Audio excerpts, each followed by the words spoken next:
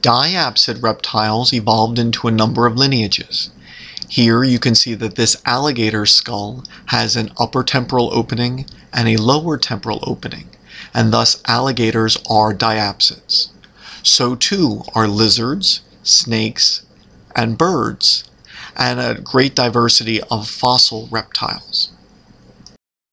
In this animation, one can see the changes which occurred in the meat-eating dinosaurs, the theropods, from the early forms such as Eoraptor through a much more advanced form at the end of the Mesozoic era, Tyrannosaurus rex.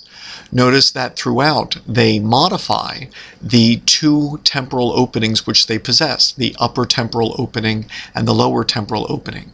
All dinosaurs, in addition to all pterosaurs, many marine reptiles, and a great diversity of fossil reptile groups, all are classified as diapsid reptiles if they possessed an upper and lower temporal opening.